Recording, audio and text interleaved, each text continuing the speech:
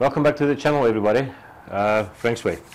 Quickly want to talk about rectifier, regulator and troubleshooting. I'm not going to be doing a fix and build and whatnot. I'm more going to concentrate on the whiteboard on values and scenarios. So what we need to concentrate on is your starter relay, and then you have 3 AC wires coming from the stator going to the regulator rectifier, which then comes out, converts it into 12 volt for your battery. Okay, you'll have 3 wires, yellow wires, into the rectifier, out to the battery, and you have a starter relay. It's got 2 positive connections, red, coming from the battery and leading towards the starter, and it's got a 30 amp fuse and it's got 4 poles. Right, so what you'll need to do a fix on these is a proper set of lugs, pliers, multimeter. I've got 2 gauge wiring. Don't use anything less than that. Nice and thick, it's not too thick. Soldering iron and solder, and a Stanley knife. Be sure not to cut yourself with it, they are very sharp. Okay, I think let's quickly run to the whiteboard and have a quick chat and discussion about what I want to tell you. Okay, so the rectifier, regulator rectifier fix is one thing. I want to do a simulation when you're on the road. Whilst riding and your bike cuts out completely dead, first check your negative or positive terminal on the battery.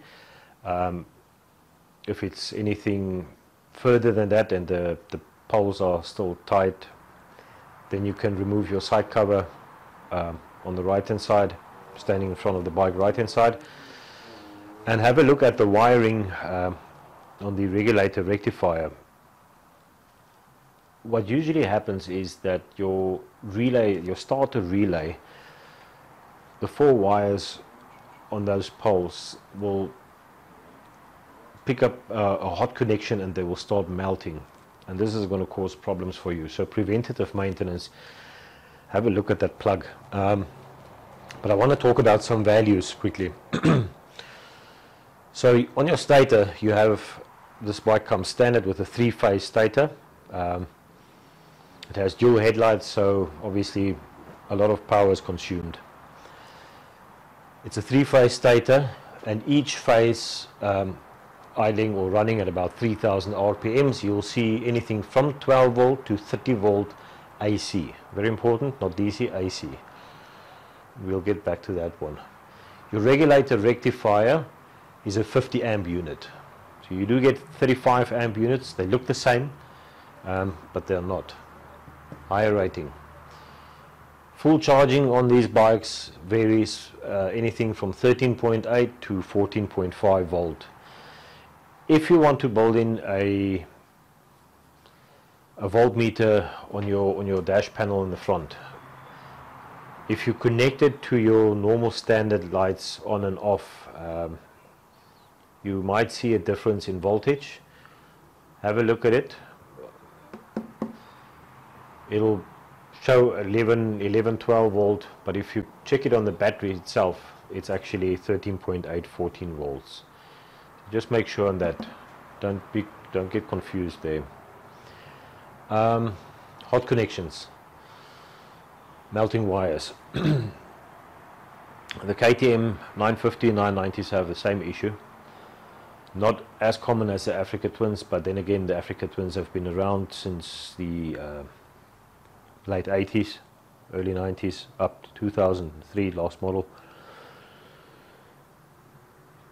The stator wires, the 3 yellow ones that lead back to the rectifier, they do get fairly warm, so that's normal, it's natural. Your rectifier should heat up, that's also natural. I've seen people putting fans on the rectifiers. That really doesn't do it for me. I don't think you do any preventative measures to put a fan on there. It's just some electrical things that will anyway pick up dust and will stop working. So if you have good solid connections, good lugs, it's clean. I didn't pick up any issues. So they do get hot, but not that hot. Starter relay consists of 4 wires, 2 red on the front and a yellow and a green at the back, which engage your starter from your button on the top going down. Now if you have a look at the relay box, the OEM one is a black unit and the aftermarkets are green. Where your plug goes in, you'll see your red wiring coming at the back of them. If you buy an aftermarket starter relay and fit it similarly as it is in the bike currently, you'll see it won't work. You have to actually take the aftermarket one, turn it 180 around, and have your positive poles in the front and have your plug at the back. You'll see on the positive poles on the battery there's lettering X and Y, if I can remember correctly. Keep them next to each other, facing the same way, and have a look at the X and the Y's. You'll see the one is on this side and the other one is turned around. So just flip the relay. I had a subscriber who did a fix, and I'll show some footage on the video that we're doing of what his looked like. It's a common issue on them. They tend to run hot on the rectifiers and the wiring, but stator wires, stators don't really go faulty. It's likely that they go faulty. Rectifiers, regulators, yes. The 50 amp units are available through Startline in South Africa. You can buy the cheaper version, 50 amp, about 400-500 rand, and you can buy the MOSFET unit for 1,200 rand. But the MOSFET is more stable. I like it more, but it doesn't matter. You choose what you want to buy. Things to keep spare that when you go riding, if you can afford it, keep a spare rectifier. I would suggest the cheaper version on the 50 amp unit. I think the Yamaha R1 takes the same stator. Just make sure it's a 50 amp unit and it's got 3 wires coming in, and it doesn't matter if it's got 2 green coming out and 2 red coming out. You can have 1 green and 1 red as well. That'll give you enough charging, but just make sure it's a 50 amp unit. On the riding simulation, if you ride and your voltmeter starts going haywire to 20 volt, again it's a sign that your rectifier has packed up. I had pushed at some stage 20 volts through the voltmeter that I could physically see, and it didn't damage the CDI. So maybe I was just lucky, but it didn't damage it, so I'm all good with that. But yeah, on the regulator rectifier, take your side cover off, have a look at the parts. If they are dirty, if they are melted. I mean, Startline has these relay plugs, or just, these are old bikes, they're bulletproof, but they do have problems of their own, and it's really a handful of issues that can be dealt with, and it'll give you quite a bit more life out of the bike. And as I said, always make sure, on one of my previous videos, keep the oil levels up to date, top it up. They do use oil, especially if you're going 150, 160, use a pint or so. But bulletproof, robust, no hassles. Okay, and we'll do another video after this one, a different topic.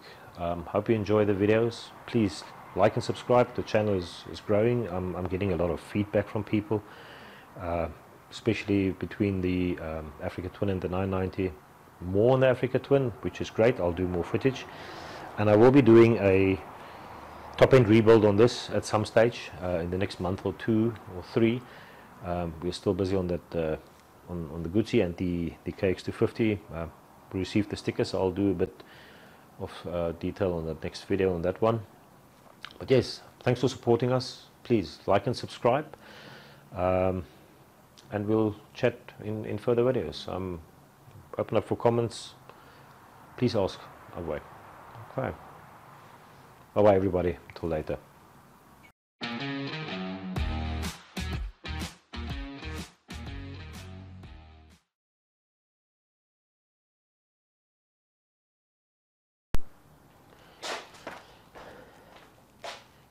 We're done. Last video is just completed. We'll see you guys next week for another video. Bye bye.